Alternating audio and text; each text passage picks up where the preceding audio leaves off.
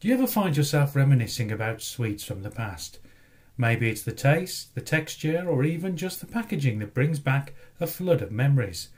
Whatever it is, there's something about childhood sweets that gets us feeling all nostalgic. And in today's video, I'm going to be looking at one sweet in particular that invariably gets mentioned when talk turns to confectionery that we would like to see make a comeback. Spangles.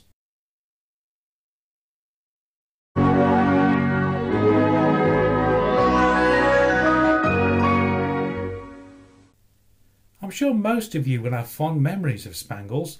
Although basically just a simple boiled sweet, Spangles are perhaps Britain's most missed confectionery item, often topping polls asking which discontinued brand the British public would like to see return. Just what is it about this humble sweet that makes us so nostalgic and misty-eyed whenever the Spangles name is mentioned? Maybe it's the fact that Spangles were popular during two distinct eras in Britain, the immediate post-war years and the more liberated decade of the 1970s. Spangles were first introduced to the British public by Mars in 1948, at a time when sweets were still subject to rationing. They were an instant hit with kids and adults alike, as they only required one ration point to buy, rather than many sweets which required two. The marketing campaigns were also highly effective, although some of the advertising probably wouldn't be acceptable today.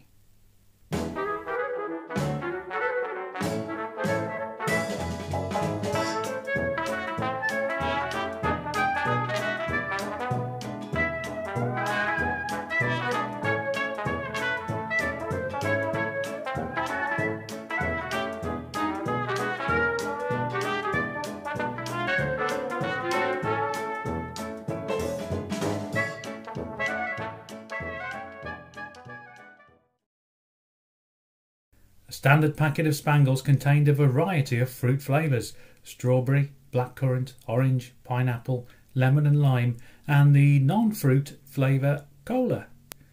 Many single flavour packs were also introduced over the years, including barley sugar, licorice, tangerine and butterscotch. There were also mint varieties and an Old English pack.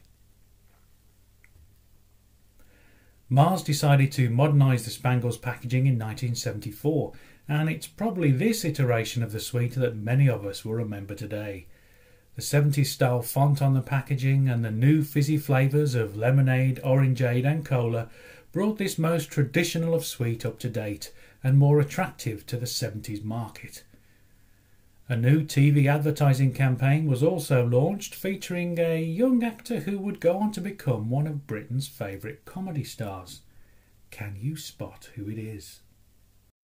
Here we come with something new. Spangles made them just for you. Suck a Spangle, get happy.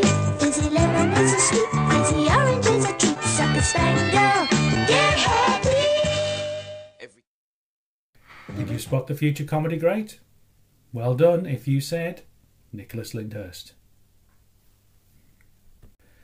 So, just what happened to Spangles? Well, Mars decided to discontinue the brand in 1984, probably due to boiled sweets being seen as rather old-fashioned by this time.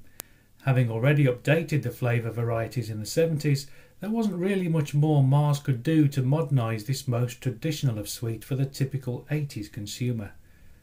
There was brief hope for Spangles fans that their favourite sweet would once more live on when Woolworths reintroduced the brand as an exclusive in 1994.